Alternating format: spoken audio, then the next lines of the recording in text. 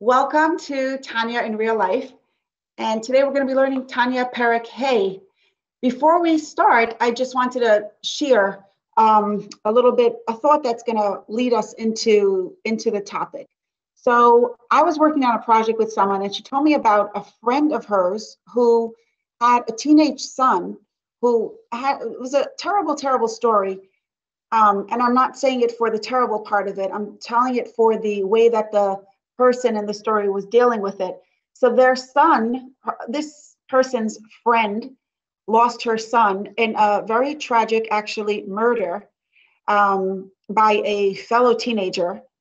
And it was a whole story, and there was a battle in court because the parents of the person who murdered his friend were trying to get him out of prison. And it was a very intense court battle. And the mother of this boy, the bereaved mother, the mother who was experiencing tremendous pain and grief over the brutal murder of her son, said, whatever happens in the court, happens in the court. For me, my peace and my comfort is a whole different story. And my comfort comes from doing good deeds in honor of my son. And so she was able to face every day with a sense of peace and not with an urgency to hurt back and to hurt anyone else. Where does she get the strength to do that? It's unbelievable if you think about it, to really face every day with peace and with a sense of focus on doing good deeds in honor of her son and being comforted by that, taking strength from that, as opposed to having a deep, unsettled urgency to hurt the people who hurt him. And that's just a very extreme example. But on another, a more simple example, I was talking to my mother recently, and she had to make a phone call that was super difficult for her to make. It's something that her husband, my father, used to take care of for her. And it was very difficult to do. So she told me that the way she does this is she takes out her Tehillim. The way she does something difficult, let's say she has to make a difficult phone call, is she'll take out her Tehillim, she'll say a kapitel Tehillim, and that gives her all the strength and the courage she needs, and then she can go ahead and do what she needs to do. So these are just two very simple recent examples that I heard of where somebody could tap into something very deep, very real, very personal. It's inside of ourselves, and we can access this, and with that, meet our challenges with dignity, with courage, and with a sense of peace. So how do we get there? And I think that's the bigger subject of what we're talking about. And I would like to just put it in context, because last week we kind of took a break, diverted from the general subject. So let's just put it in context of where we're up to, okay? We come to the Baal Tanya with a pile of emotional or challenging situations. We come with insecurity, with weakness, with trauma, anxiety, OCD, difficult relationships, difficult toxicity. And our question is, what is the Torah's prescription for all of this? How do we find direction and guidance moving forward? So first, we learned that we're not going to be labeling ourselves by anything external. We're not taking on a value system that doesn't belong to us, that's imposed on by society. We are going to value ourselves for who we are, and we're going to look at ourselves from the inside out. And then all that messy stuff on the table, that whole pile of challenges to our emotional wellness, it's all rooted in the way we're wired. It's something we have to deal with, and we're going to deal with it. We're capable of dealing with it effectively, but first, we need to be empowered. First, we need to hold on to that wealth of energy that's going to give us everything we need to be able to navigate the challenges of our lives, the internal challenges, the external challenges, meaning the challenges of our own emotional struggles and the challenges of the difficulties that we encounter or the unpleasantness that we encounter in our lives from outside of ourselves, whether it's other people or situations, circumstances. So here's the thing, and it's interesting, I never realized it in this way until I was, thinking about today's Perek Hey and trying to understand how it fits in. Hashem gives each of us immense inner wealth. And we cannot do without it. We cannot live without it. He gives us, what's that inner wealth that he gives us? He gives us an actual part of himself. There's no greater wealth in this world. There's no greater preciousness, spiritual preciousness than Hashem himself, right? Now we are his beloved children. Each of us is Hashem's beloved, precious, only child. And that's the core, that's the essence of who we are. Our value is unchangeable. Our worthiness is untouchable. Our dignity is untouchable. And no matter what else is true about us, we are perfectly, absolutely respectable, no matter what. And this is really what our inner wealth is about. It's Hashem himself. It's eternal, limitless, infinite value. Now, what does it look like in real time? You see, I'm calling it, why am I calling it inner wealth? Why am I calling it inner wealth? I keep talking about, our neshama as inner wealth. I'm calling it inner wealth because really there's nothing more precious in the world, right? Hashem is the overwhelming, the overarching value, the ultimate goodness, the ultimate value.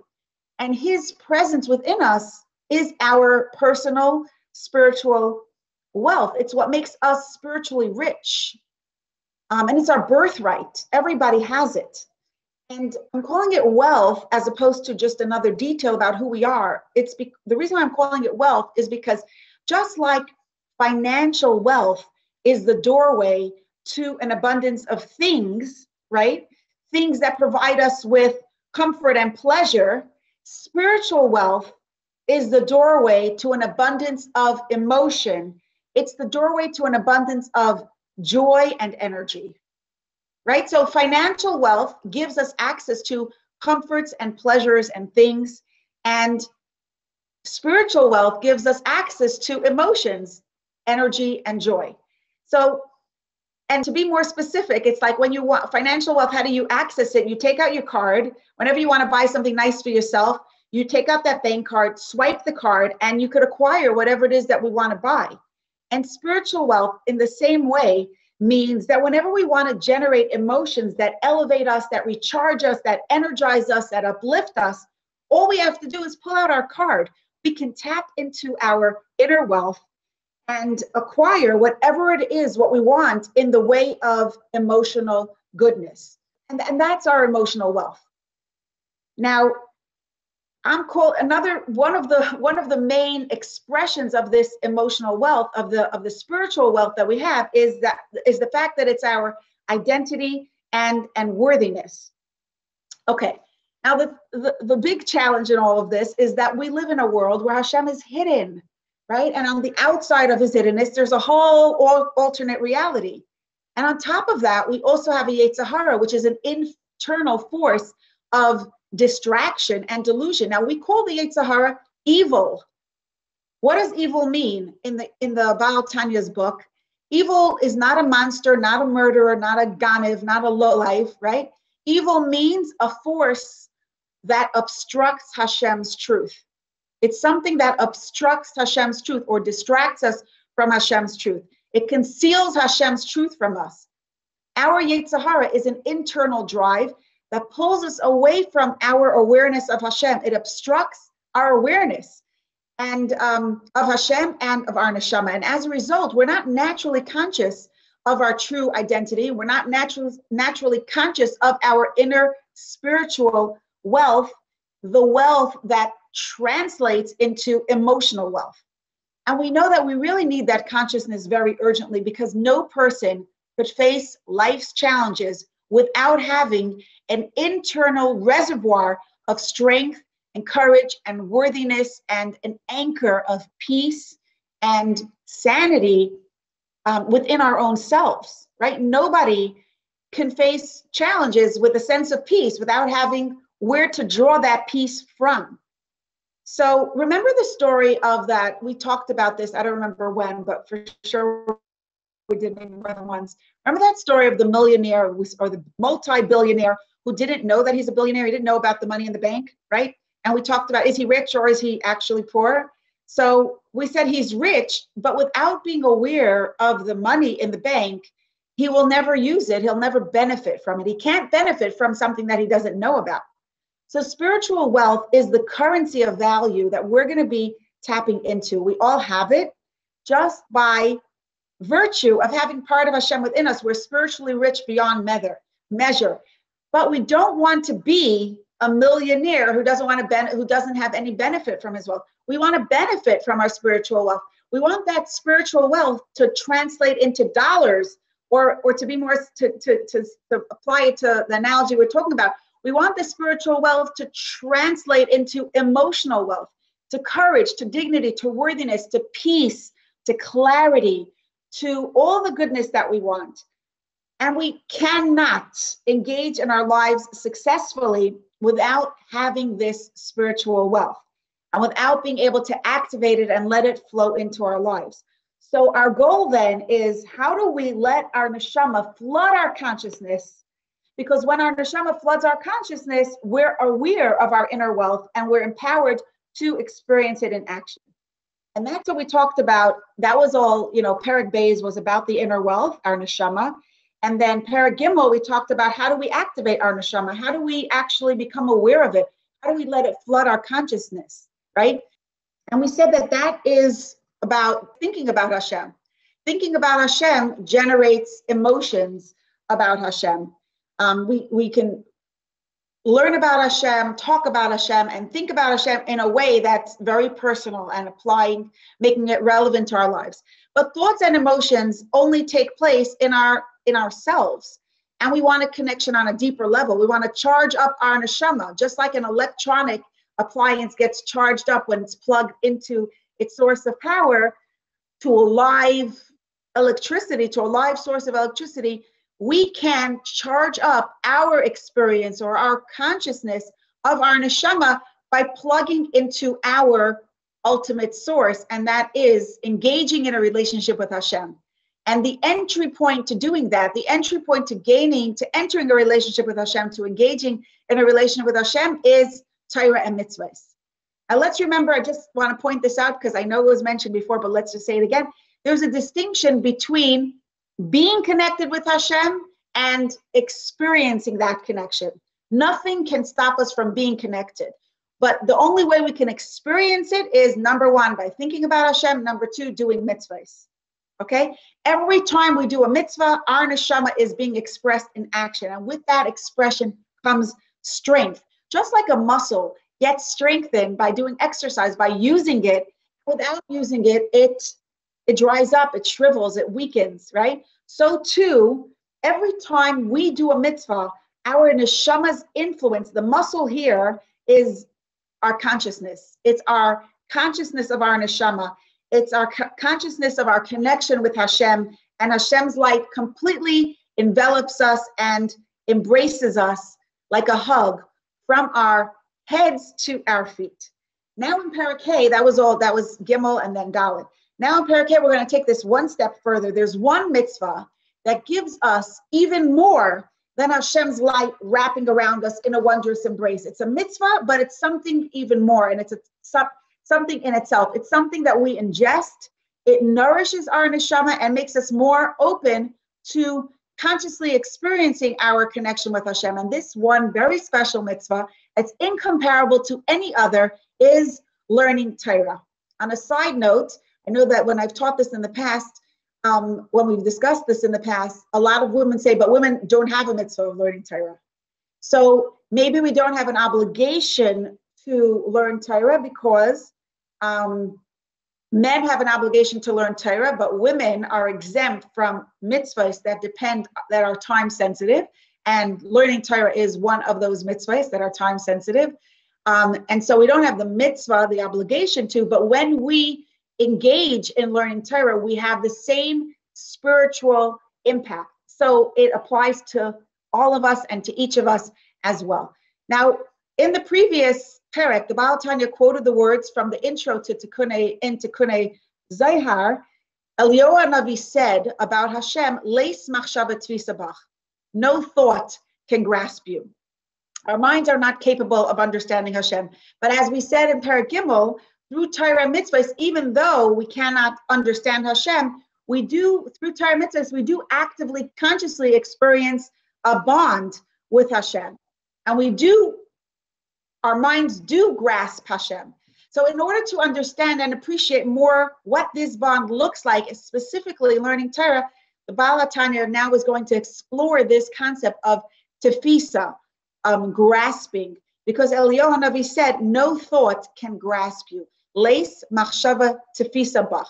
What is the word grasp or hold coming to teach us? Eliyahu could have used the word know or understand, right?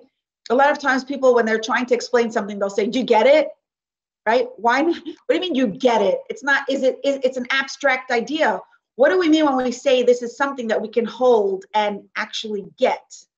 Eliyahu Hanavi could have said, nobody could understand you, nobody could comprehend you, nobody could think about you, such kind of words. But no, the Eliyahu Hanavi used the word grasp. And the reason why the Baal Tanya tells us is to teach us that when we know something in our minds, what we're doing is not just understanding it, we're holding it.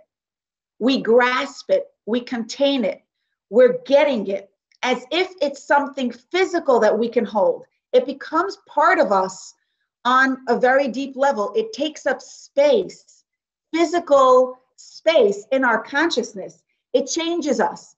It becomes part of the lens through which we view ourselves and other people and the world. So the text of Perek Hey is very short. I'm going to, let's jump in and learn a few lines. Oh no, whoops, sorry. I should have opened this before. Okay, I'm gonna just read a few lines inside. Ulaitaisefes beer, for additional explanation, ba'er heitev l'shain tfisa. Let's give a better explanation, a more deeper explanation to the words tfisa, to the word that means grasp. Sha'amar Eliyahu, leis machshava tfisa bach. No thought can grasp you. Hine kol sechel. Any intellect, any mind, when we are perceiving and understanding with our intellect an idea or a bit of information or intellectual concept, okay, what is happening at that point? Our intellect is grasping, it's holding, it's grabbing onto that intelligence, that piece of wisdom, that idea, that concept. And it surrounds it. And the concept is encircled, it's enwrapped, it's contained within the intellect. Within the intellect that understood it and comprehended it. Okay, and another thing that's happening is they're kind of very enmeshed, if I could use the word, right? The idea is being enwrapped and encircled by the mind, and the mind is also wrapped up within the idea. You know, we say sometimes the expression, I can't wrap my head around this, you know, we're trying to wrap our heads around an idea, but in the process of while we're trying to wrap our heads around an idea, that idea is wrapping us. It's kind of holding us. Our minds are also contained within that idea. So when a mind thinks about and understands any idea, two things are happening, okay? Number one, the mind grasps the idea and encompasses it, right? The idea is held within the mind.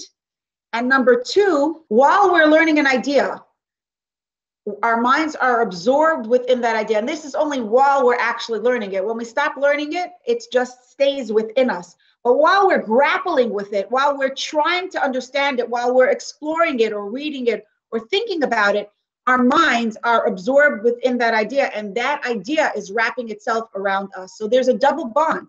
The idea gets absorbed within our minds, and plus, while we're learning, our mind is absorbed within that idea. Now, here is something that is unique to Torah, and this is an astounding insight that the Baal Tanya gives us.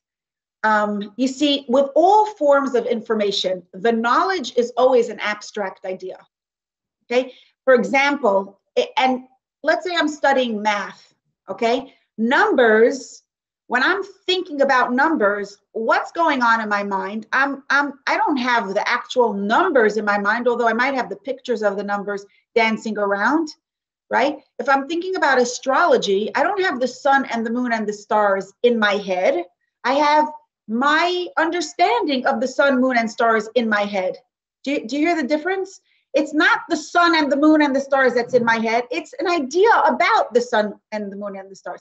If I'm learning about, I don't know, if I'm learning about science, I don't have the scientific formula is not happening inside my head. An idea of it is being developed inside my head. By contrast, and this is the unique quality of Torah, Torah is never just information. Torah is Hashem's thought. It's Hashem's thought, Hashem's wisdom. And Torah and Hashem are inseparable. So when we learn Torah, just the fact that we're learning Torah, we're thinking about Torah, it's not just an idea about the Torah, it's Hashem himself that is actually in our minds. Do you hear this?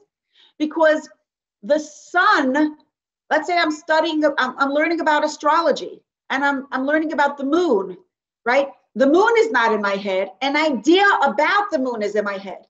But the ideas in Torah are not separable from Hashem. So when an idea of Torah and a thought about Hashem rooted in Torah or any halacha, and the Tanya gives an example of a halacha from Choshen Mishpat, which he says something that may not even ever happen in practical terms. We're not talking about spiritual karbanos and serving Hashem with song and with that. No, practical day-to-day halacha, the fact that we're studying it and we're thinking about it, yeah, the ox is not in our head, but right, we're learning about a halacha regarding an ox. The ox is not in my mind, but Hashem is in my mind. Just because Hashem and Torah are inseparable. And this oneness, this unity does not exist in any other form in our lives. Knowledge is the deepest form of bonding. When you know something, you cannot unknow it. You become one with it. It changes the way you see the world. It becomes part of your schema of knowledge and awareness, right? You can't unknow something. You're already changed by it. Everything else was shifted around to make room for this knowledge. And within this deepest form of bonding, within the bonding that we call, that happens through knowledge, there is nothing like the bond of Hashem, with Hashem, that we achieve through learning Torah. Because for all people, our essence is way bigger than any of our thoughts. Let me give you an example, okay? Many of you know, Baruch Hashem, I wrote a book. I mean, it came out of my computer. I feel like I didn't write it, but it came as a gift. But, in a certain sense, my book is a window into my soul. But actually, it's not my soul. It's a book. It reflects my soul. It reflects my deeper self, but it's not me. It's just a book. It's separate from me. And somebody could have, someone once told me, oh, I hear your voice playing in my head. I'm like, and I don't know that person. She hears my voice because she's reading the book. Now, that is a one-way relationship because I'm a human being. I am not bigger than myself. I'm just me, right? Obviously, we're all connected on a soul level, but I'm talking about on a conscious experience level. The fact that she has my voice in her head is not because I'm talking to her right now. It's because it's coming from within her and it stays within her and it's limited to within her. By contrast, if you learn Hashem's book, we learn Hashem's book that he authored. As we're hearing his voice, he is talking to us. It's active, alive, organic. That bond is happening in real time. And there's no other unity. There's no other closeness that is comparable in any other place in the physical world, because this is a very deeply spiritual reality. It is a reality that could only exist in Hashem's reality,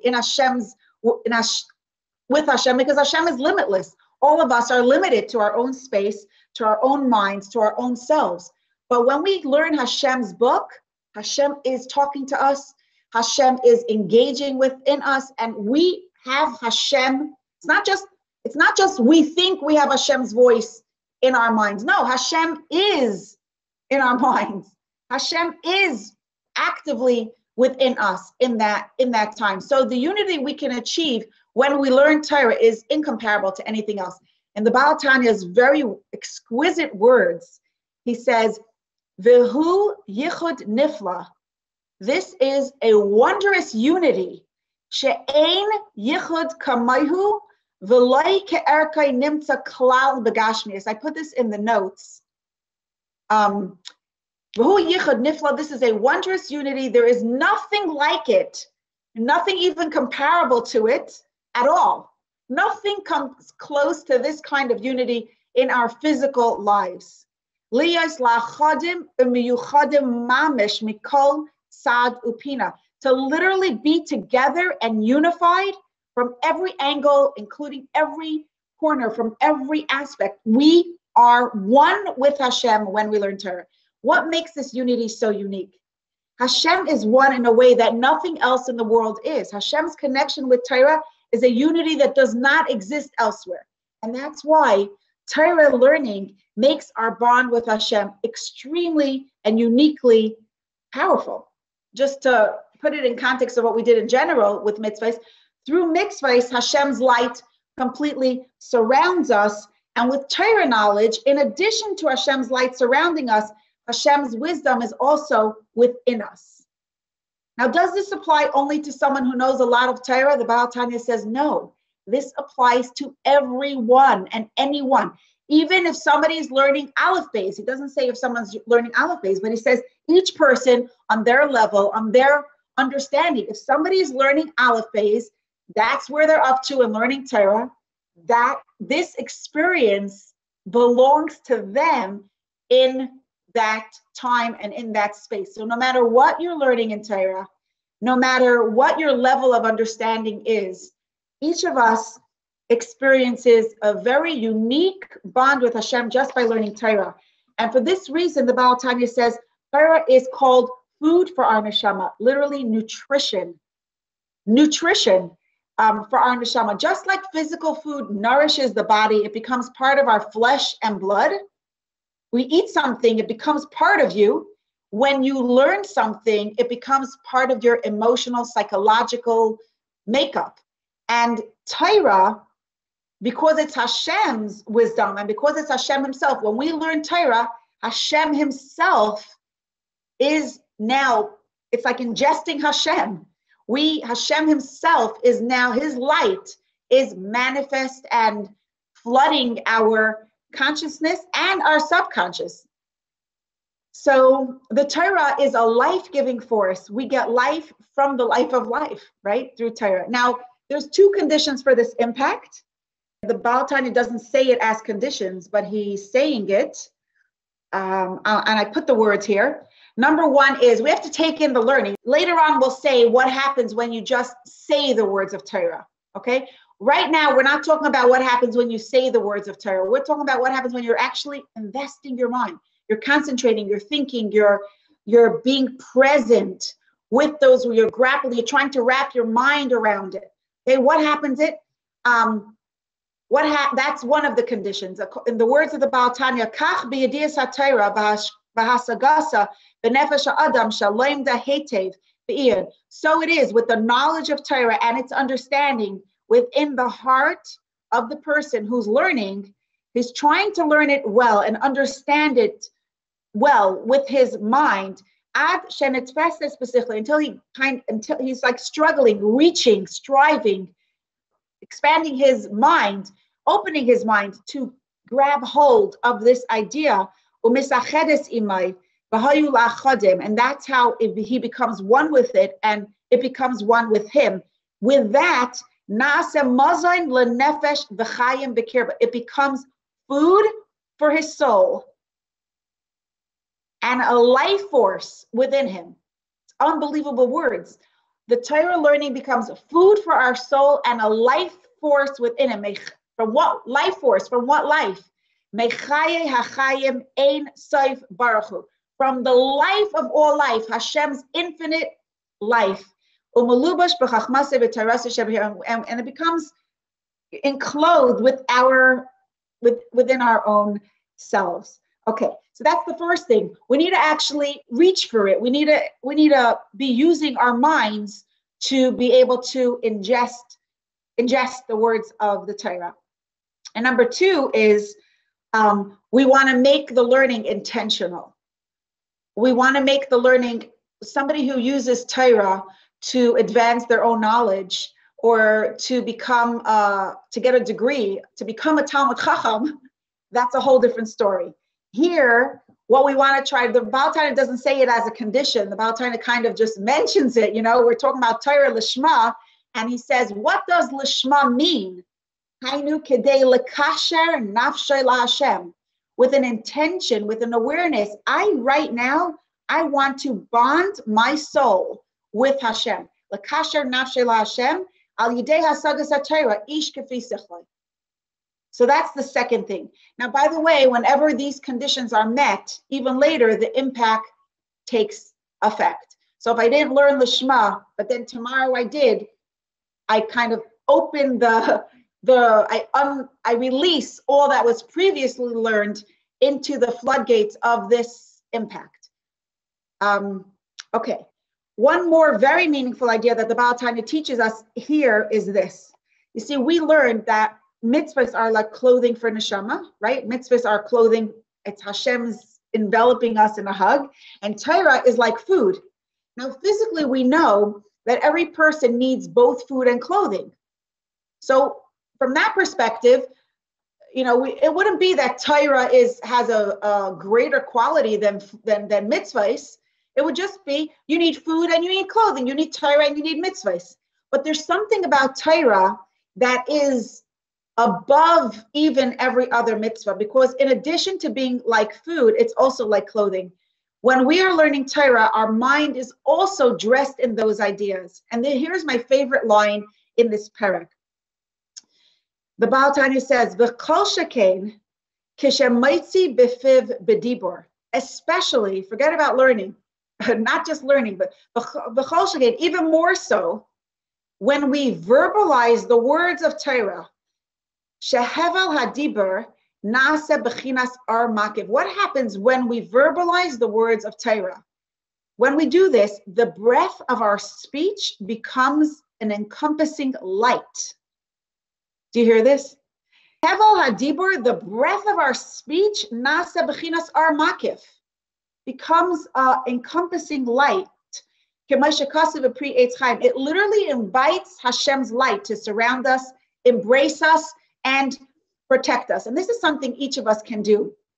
My father, Baruch Hashem, was able to memorize most of the Tanya by heart and Mishnayos by heart. And whenever he would walk on the street, he would always be saying the words of the Tanya. But I want to wrap this up with something that is a little bit, it's going to pull it all together. And it's also a story about my father. That happened with my father. My son, one of my sons, was going to school in Crown Heights, and we live in Kensington in Borough Park. And he would go home with the Borough Park bus. At the time, there was a Borough Park bus. And from school on Friday till the time of the Borough Park bus, he had some time, and he would always, every Friday, he would go to his grandparents and spend some time there. My mother would give him cholent, and she would, be very happy to see him, and he was very happy to be there. And one of the things he used to do every Friday was, there's a concept is called being Maver Sedra, where the men sit down on Erev Shabbos and they review the Parsha, saying the words of the Chumash, of the Torah, of that portion of that week. One time when my son came, he comes into my parents' house, and he saw right away my father had oral surgery that morning, and he could not speak. His mouth was numb, and the parts of his mouth were numb, and it was difficult for him to get the words out. But so my son said, okay, we're not going to be Maver Sedra today. No, my father said, no, let's sit down and learn anyway. Let's do this anyway.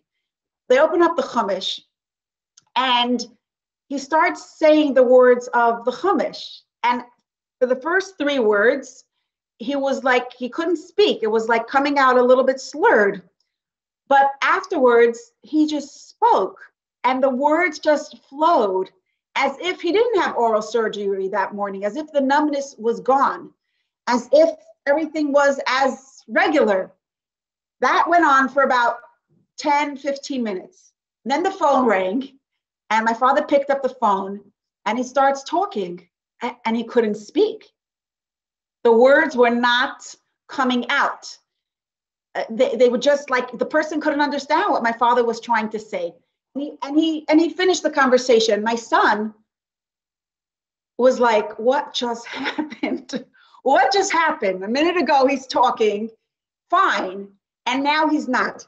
Now, as an adult, now he looks back and he says, you know, the preciousness of saying the words of Torah made such a big, my father was not a tzaddik. He was not a tzaddik. He was a regular person. He was a person who lived the ideas of Tanya, but a regular person. Okay. But when he learned the Torah, when he was going to open the Chumash and say the words of Torah, he was aware that he is bonding with Hashem. He was aware that he's bonding with Hashem himself. And this awareness filled his heart and mind so completely, it literally anesthetized his physical pain. And he was able to speak. It was an override of the physical aspect of his body. And this is something I think that each of us in our own lives, you know, I don't think that I could ever attain that kind of profound awareness, a deep, deep, deep appreciation to have such a physical impact, a physical response to valuing Hashem, or to valuing, appreciating what's going on, to being in touch with the spiritual dimension of what we're doing, right? But certainly, let's reach for it. I know that I'm going to try to reach for it more, because we can. Awareness grows when we do the das, when we think about it, when we personalize it, and when we absorb it. So I feel the reason why I brought this up now at the end is because we just learned something that I think is really powerful, like that we have this power, this ability to really, really, really become so united with Hashem and really bring our neshama to the forefront of our consciousness and give ourselves such a powerful gift. And I want to put this in the context of what we spoke about in the beginning. And this is a summary, really, of chapters 2 to 5, right? Each of us has a source of spiritual wealth, our neshama, that is precious beyond description or beyond any limitation. And now that we've learned Perek Hey, because this is the last Perek where we are going to be talking about our neshama, Perek Beis, Gimel, Dalet, and Hey, we just had four chapters describing our inner wealth. And the reason why I'm calling it inner wealth, because I feel like for me, this perspective, seeing my neshama as inner wealth, makes it very practical, makes what I can do with it, makes its impact on me very clear. Here's what I mean. I love this analogy with a billionaire who doesn't know his wealth, right? So there are three keys, there are 3 steps to experiencing our spiritual wealth, or to buy emotional wellness. Number 1, what we learned in Perek Gimel, make your spiritual wealth, be aware of your spiritual wealth. Make your spiritual wealth relevant, accessible, and practical. And how do we do that? By learning about Hashem and thinking about Hashem's greatness in a very personal way. Doing this creates a consciousness of Hashem's value. No, my father did not have that impact. He did not have that experience when he was a child of 7, and even when he was an adult of 47. he had that experience when he was when he was older, and that came from working on it from when he was very young. And each of us we're not starting when we're very young. I didn't work on developing my das from when I'm very young, but I know that every single day that I invest time thinking about Hashem and personalizing that makes the impact. When I press the button, oh wow, Hashem is here, it has a deeper emotional impact on me than it did yesterday. And each of us can reach for this, and each of us, we cannot live without the courage, the dignity, the worthiness, the beauty, the goodness, the strength. I can't even think of enough words, but all that emotional goodness that we get from having that value, the bridge that we need to cross is knowing that it's there. And we do that by doing the das, by thinking about Hashem, learning about Hashem in a way that makes it practical. And our comparison to the multi-billionaire, this part of it, thinking about Hashem, learning about Hashem, making it personal, this is becoming aware of the wealth and getting a bank card, okay? Then we have to do something else, because having a bank card is not enough. You could have a bank card and a wish list, but you didn't do anything yet. You still didn't buy anything for yourself. You still didn't get yourself a beautiful space to live. You still didn't help anybody else. You still didn't, make a donation. You still didn't give people what they need, right? So number 2 is we want to express it and activate it. Activate the impact. And that we learned in Perek Alid, doing mitzvahs. This initiates a hug from Hashem. It's like swiping the bank card. And today what we learned about is, I think, nurturing and recharging ourselves. By learning Torah, we feed our neshama. And this is in the mashal, in the analogy of the person who's so wealthy. It's like, it's one thing to have wealth, but then you want to invest in that wealth. You want to invest that wealth. You want to grow your wealth. You want to expand it. And we expand our spiritual wealth. We grow it by learning Torah, because learning Torah actually is ingesting Hashem within us. And verbalizing the words of Torah, the words are the breath of our speech, becomes an encompassing light. There's to me, I cannot think of a more a beautiful analogy. I just want to conclude with a question, because let's do a moment of das right here, because it's a short perek and we're done. And before we take questions, I want to ask you a question. If we could see spiritual energy, what would we see happening while we are sitting here discussing these ideas, learning Perek Hey in Tanya? If we could see spiritual energy, what would we see? I'm going to read some answers. An ability to transcend the mundane and really feel Hashem within my whole being. Everything becomes clear, and my decisions seem very sharp on priorities. Yes, wow. I could very much relate to that. Someone said it brings, I have peace when I learn about it. Are you talking about the tiny sparks that ignite in everything and connect in a certain energy and bond? Beautiful. I would see lights connecting everything in life. Wow. Malachim rushing around with light, spreading light. I love that question. I actually had the same question, and Baruch Hashem, I had a different time when we were learning Tanya. I asked my father the question. He said, Torah is Torah. Anything that's rooted in Torah is Torah. It doesn't necessarily have to be a chumash. It could be this discussion right now, right here, is Torah. Now, it's not, it's a discussion about Torah, but it's Torah. So anything that you read, a book that you read on your own, a class that's recorded, there is something, like the Baal Tanya says, the actual words of the Torah create the breath of our speech, creates Hashem's life, so Hashem's light. So that would only apply to an actual sefer that has the halacha of kedusha. You know what I mean? That would only apply to a sefer, like a chumash, a navi, a tanakh, a Tanya, Gemara. We don't have the obligation, but we have the opportunity. And with the opportunity comes exactly the same impact. The spiritual dynamics, if you see what we just said, what's happening spiritual, if we could turn the light on what's happening spiritually when a woman is learning or when a man is learning, it would be exactly the same spiritual connection, spiritual awareness, spiritual, this whole thing that we're talking about, that we're actually ingesting God and bonding with Hashem in a way that's incomparable to any other physical union.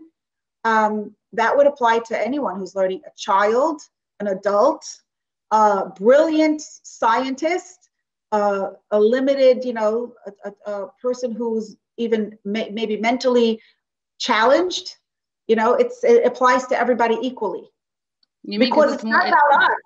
It's not about us. It's about the giver, not the taker. If a tzaddik who's surrendered to Hashem, and he's really batal to Hashem, and his agenda is pure, every single sefer, every single, the Gemara, the Rishonim, the Acharayim, any halacha sefer, it's all Torah.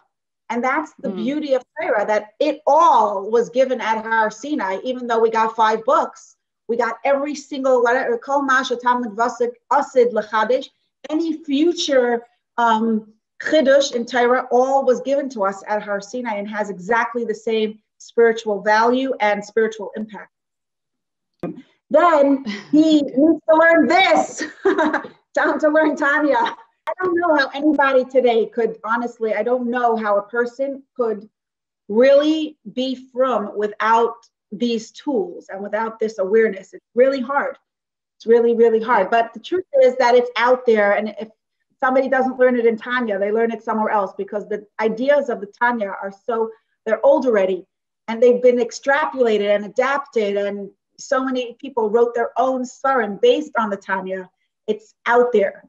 So it's available, Baruch Hashem. And more people are appreciating the inner dimension.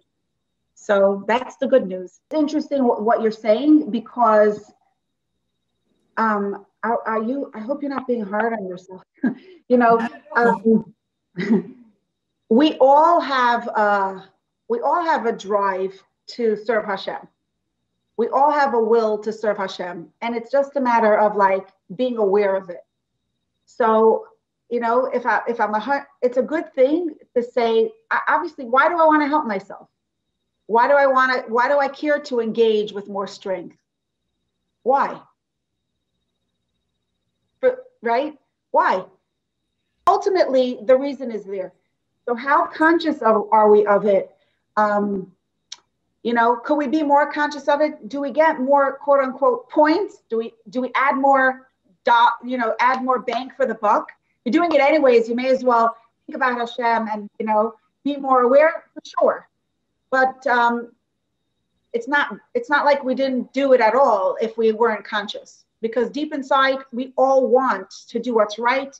We all want our neshama's light to shine forth.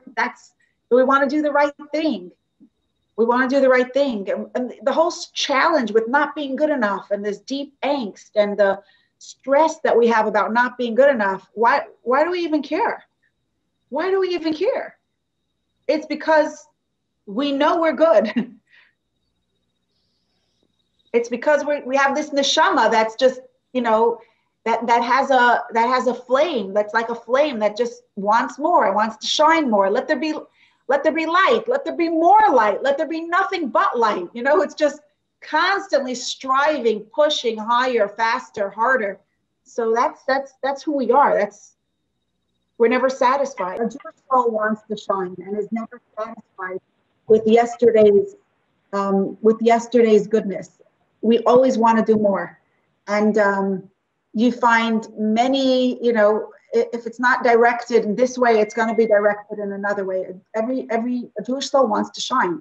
And sometimes our Yetzer Hara hijacks that desire and switches it around and uses it as becomes a self-destructive force, that we become depressed about it and we become anxious about it and we beat ourselves up about it. And instead of bringing us up and allowing us to shine more, it actually, gets us stuck. in self-pity and misery and helplessness. But in essence, a neshama is never satisfied. A neshama always wants to grow and be more, do more, shine more. We're very, very complex people. And every emotion is coming either from our neshama, or it's coming from our nefesh bahamis, or it's coming from our yetzer hara, right? So first of all, next week, we're going to learn about this a little bit more as we start learning about our human dimension, our animal self. But the clarifying detail that helps us know where it's coming from is to see where we're going towards, to see where it's pulling us. Anything that elevates us and recharges us and makes us shine more is coming from our nefesh elokis, for sure. For me, the biggest awareness that I had today, preparing for today, was like, oh my gosh, it's emotional, spiritual wealth, that our neshama equals spiritual wealth. And we always talk about having emotional wealth and how do you get emotional wealth, and you have to have success and you have to have positive experiences and you have to have validation. And my wish is for everybody to have all of these things, but it's such a blessing to know, and it's also such a blessing to know that each of us already is spiritually wealthy. We have an immense treasure chest that's filled with something so powerful, it can't even be described in words, and that is our soul. Now, what is it going to look like in action? That's up to us. And the 3 steps of how we get to that is thinking about Hashem to make it value. I feel like I didn't make that connection with the story that I told about my father. I didn't make that connection. You see, and with the stories in the beginning, for a person whose son was tragically murdered, Rahman al-Islam, none of us should ever have to know what that pain is. For her to be able to face a day with peace, while in court, the murderer's parents are trying to get him out of jail, right? For her to be able to engage with them and with the people in life in peace and get her comfort from within, deep within herself, is a blessing that no money in the world could buy. Nothing, no therapy could give us this, right? For a person who is very afraid and feels weak when she thinks about making a phone call. She feels weak. She's afraid. She's embarrassed. She doesn't want to do this. It's so uncomfortable. For her to be able to dig deep within herself and find the courage and find the strength and even do it with dignity and with confidence, that is a blessing and a gift that no money could buy. And it's the same thing with this story that I shared about my father. Like, for him to be able to actually experience something precious, a physical impact from saying the words of Torah, it's a gift. It's such a blessing. And each of us, we all have this.